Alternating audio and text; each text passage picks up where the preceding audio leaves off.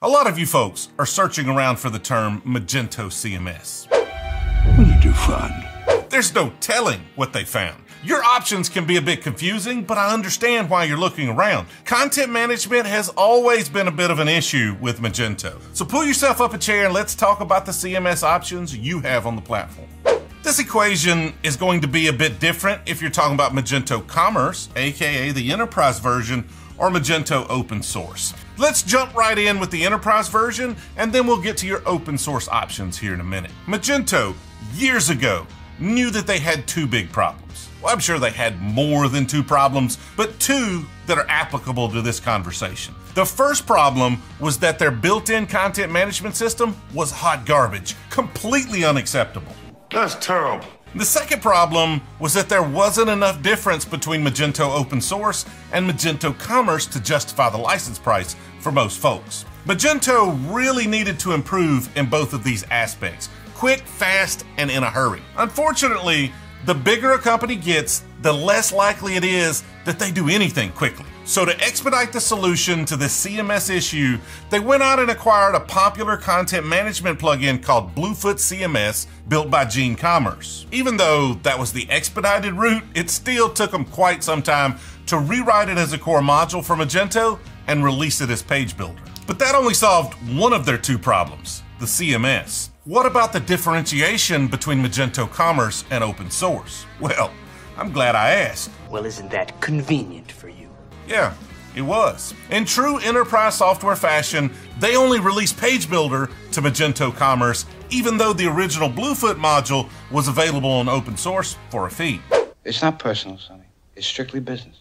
So if you pay that Magento Commerce license, you should have access to Page Builder. If not, then send a sternly worded email to your web developers asking them why you don't. And make sure you're actually running on a version released in the last couple of years. If you aren't, you got bigger problems than content management, and you should shift your focus to dealing with those immediately. Page Builder is a solid CMS for those with moderate to light content management needs, coupled with their e-commerce operation. However, Page Builder is not an enterprise content management system, but Adobe definitely has you covered there with Adobe Experience Manager. I say it all the time. Magento, even the open source version, is an enterprise e-commerce platform, but there are tiers to being enterprise. Just because you're ponying up the dollars for Magento Commerce doesn't mean you're ready for Adobe Experience Manager. But if you're the enterprisiest of the enterprise, Mr. Moneybags himself, the monopoly man in disguise, then you're probably not watching this channel. He's right. If I happen to be wrong, and you're just slumming it for the day and happen upon this video, Adobe Experience Manager is incredible. I can't begin to cover the details of all of its glory in this video, so just go look it up. I will say this though, if you're going that route, you aren't really adding a CMS to your e-commerce. It'll be more like adding e-commerce to your CMS, if that makes sense. Doesn't make any sense. It's not that important, so let's keep moving. If neither of those work for you, stick around for the open source options I'm about to discuss because they all probably could be used on Magento Commerce as well. With Magento open source, we're really starting from scratch with content management. There are a few different directions we can go from here. Option 1, integrate another standalone system that does content management really well.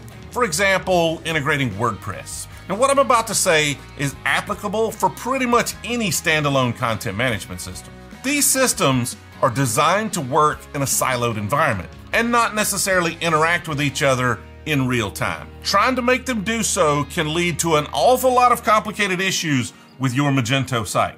Boy, that's no bueno. Tell me about it. I've been through enough FishPig Magento to WordPress integrations to know how problematic they can be. Now, FishPig was a clever module, no doubt. It got the job done. It created Magento objects out of your WordPress data. So you manage data in WordPress and then it's available in Magento. There's no WordPress theme to worry about because all of the display goes through Magento. The problem is you pretty much lose all the power of the original platform by squishing them together like that. Most plugins won't work on it and frustrations quickly mount, but the mistake has already been made. If you're gonna go this route, where you have a standalone CMS and Magento, put your content or your store on a subdomain. Just keep each one independent of each other and then do some light integrations if you need to pull over product content or something like that. Just don't try to fully integrate them. You gotta keep them separated. Option 2 is finding a content management module that adds better content management to Magento. Now, there are a lot of them out there. So if you're looking for one, just search for blog in the Magento marketplace, because they think you're searching for blog and not CMS, even though Google Keyword Planner tells me otherwise. All the well-known Magento module companies have their own version. Aheadworks, Amnesty, Magezon, and a few others. Just take a look and pick your favorite. In this category of CMS modules is also Mage Suite. The Mage Suite looks like a solid content management system with some drag and drop capabilities. I haven't used it myself, but it looks interesting and it appears to be free to download. So there's no reason for you to not try it and let me know how you like it. Whatever works for you. Option 3 is leveraging a third-party CMS that is designed to work with Magento. Shogun is the primary example that comes to mind. Come to think of it, I probably should have got them to sponsor this entire video. But I wonder how big this channel would need to be to get a bottle of Pappy 15-year-old from a sponsored video. I might be in Van Winkle Lot B territory already. I don't know. It's too late now, I guess. You should have thought of that earlier. I know. Anyway, as I mentioned, integrating a standalone CMS can be a mess. The module approach I just talked about is a huge step up from Magento open source's built-in CMS, but the options seem to really be focused on blogging and are not complex CMSs. Something like Shogun can potentially give you the best of both worlds. A more robust content management platform along with a fairly simple integration to your site. The downside really being that it's yet another SaaS solution you have to subscribe to and not a one-time fee like the modules above. Something else I found though while researching this video is that they recently ended support for their Magento integration for traditional themes. Instead, they have this entire PWA front end that leverages their content management capabilities and ties into Magento for e-commerce functionality. This could be better or worse depending on whether you're wanting to live that headless PWA life, but it's worth checking out if it fits your needs and it's worth the cost to you. If you watch this video and are considering Shogun or any other service like it, let me know in the comments so I'm well aware of how much bourbon I missed out by not getting a sponsorship.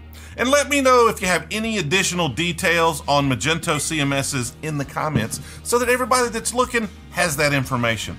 It's always a pleasure talking to you, but it's time for me to get back to my bourbon.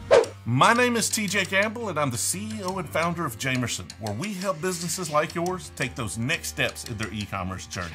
If you're ready to improve your business and looking for help, go to jamerson.com/go, and I look forward to speaking with you. I appreciate you watching, and I'll see you next time.